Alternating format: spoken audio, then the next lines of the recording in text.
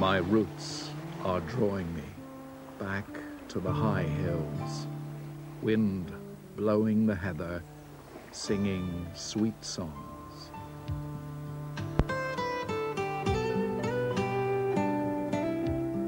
It's a strange business how many people within daily sight of the Arran Massif have never crossed the dozen miles of sea to visit her spectacular shores. And yet, a first trip to the great vista of Brodick Bay and its big house casts an inexorable spell over the unsuspecting traveler. He will return again and again, and so will his children.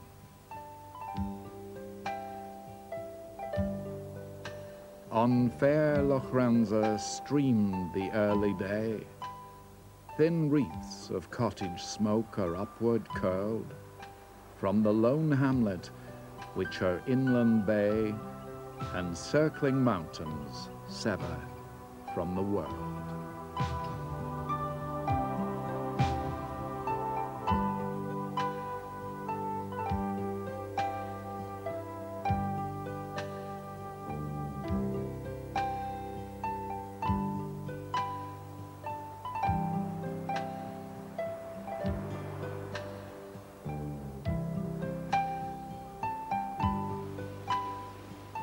Arran's age-old attractions have been enhanced rather than diminished by the competition and the comparison. And the village has come to mean much more than a holiday home.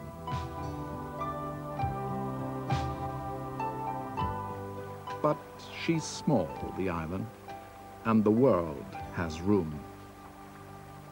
How then is her rough magic so distilled? Is it all in the blend, really? A subtle variety of strand and shoreline, handily placed for habitation. Sea and stone and sky, immutable, unsullied. Contour and dimension, made meaningful by trees moving in the wind. The frequent splash of color, forever in contrast. Dell and thicket, in which hide willow warbler, chiffchaff, and wren. A tropical hint from the Gulf Stream, the promise of Arran. And the eternal iridescent light in the water, condensed and magnified, provide this kidney-shaped isle with an appeal at once immediate and at last irresistible. My spirit is sending me back to the clear waters, burns running peat brown, naming my name.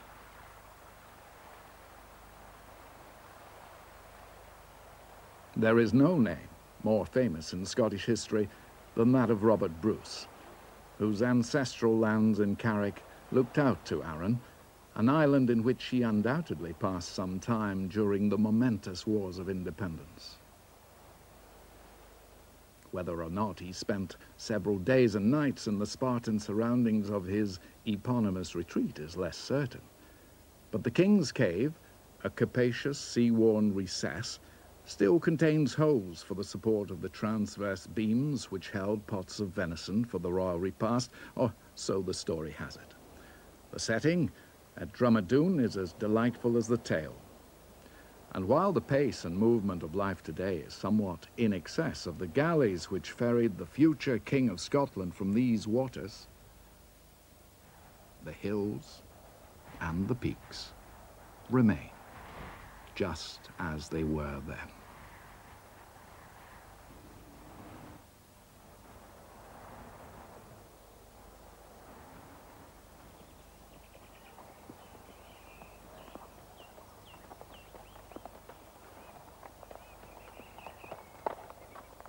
Rather more akin to the stately progress of the royal galley is the pony trek, in which respect the island is generously endowed with its 5 centres.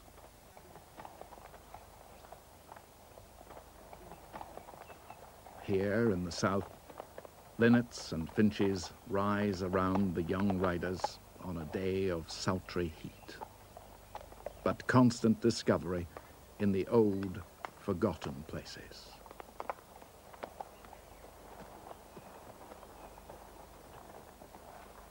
And when the dirl is done, the lens sang still, and the rushes of the tails of the pools sing an oory sang that souchs o'er the broken sill, and the hearth stain smoored in a flare o' ling, in a hoose that was hale when sheep timed the clachans. The wind frae the ballach souchs in the bent ash, and gulls wail our carrion in the breckens, and the lambs of the driven yows girton and fash. Gently climbing against the slope, which provides yet another breathtaking panorama, the members of the trek, preoccupied with their own thoughts, encounter neither shortage of bracken, nor indeed lack of midsummer lushness of verdure, as they prepare to accost the inevitable Arran burn. Picking and plashing, the hill pony will not be rushed in such a crossing, but the degree of difficulty is somewhat comfortably exceeded by the undeniable quality of equestrian elegance. Onwards and upwards, the route rises through a forestation undreamed of before the Second World War. Such may be the price of progress.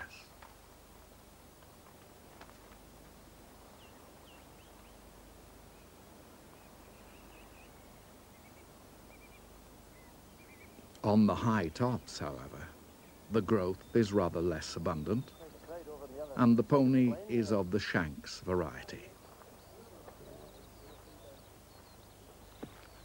The chaps are puffing, just a bit.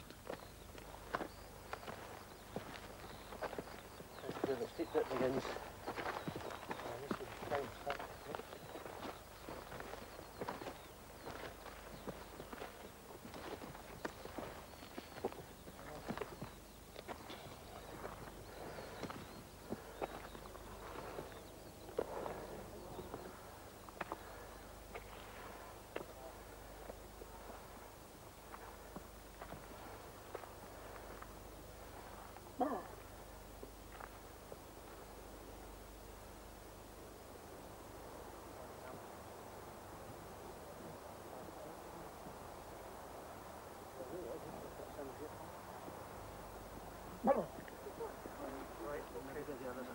A hand if I need it.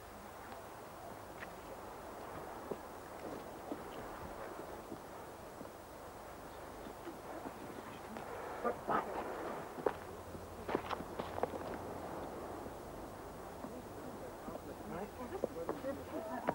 a look and see they're all right. Yep. Everybody else okay? Yeah, they're all up. There's a nice view of Cair Fort.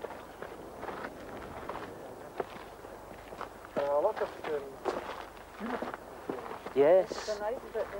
Yes. Beautiful just now. Nice at this time of year. With the fresh growth just beginning to mature a bit.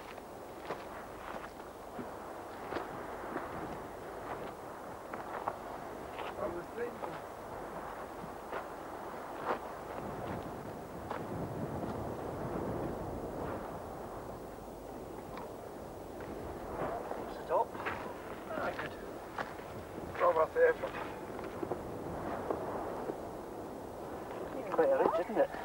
It is a good ridge. I call it the Camel's Back. I don't know whether anybody else calls it that. Which? The Camel's Back. Oh. Must be a back-trained camel.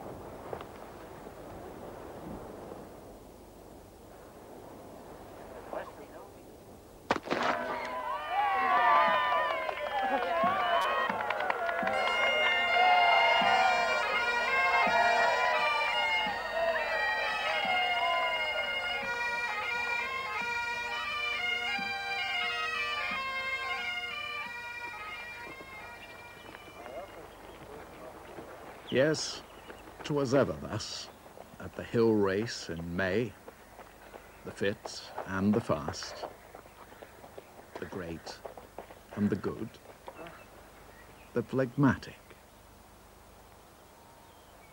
and the 40, travelling hopefully better than arriving. The pinnacle awaits, the views extend, and the Mecca, to which all save a few will bow, remains. These few, these happy few, these band of brothers, for whom descent is particularly sweet. Goatfell is conquered. Beneath the mountain, the exquisite gardens of Brodick Castle are quite literally a national treasure. Their brilliant sculptured appeal, however, is that of the architect. Scotland small, our multiform, our infinite Scotland small, only as a patch of hillside, maybe a cliché corner to a fool who cries, nothing but heather.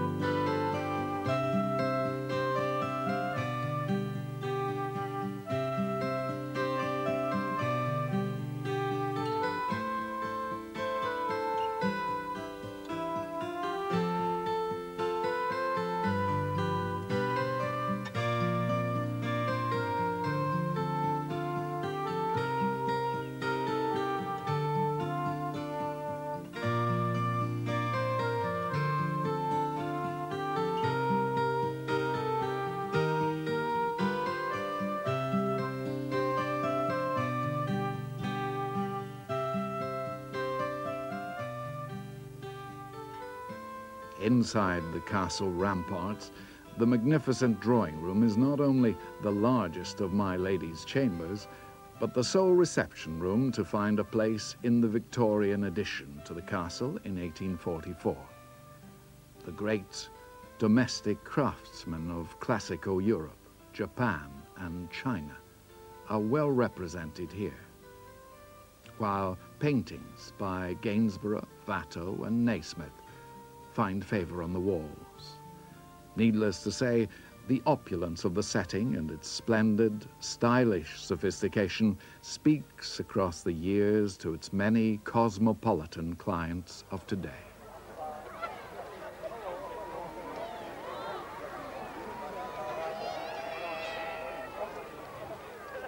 Meanwhile, back at the ranch, the big boys are flexing their muscles.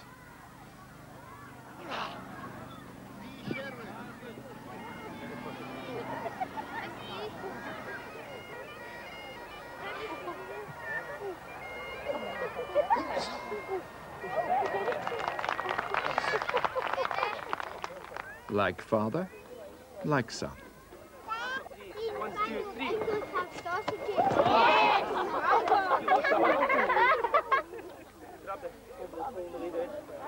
No holding on. After 3, 1, 2, 3. Yes, they breed them tough, Iain.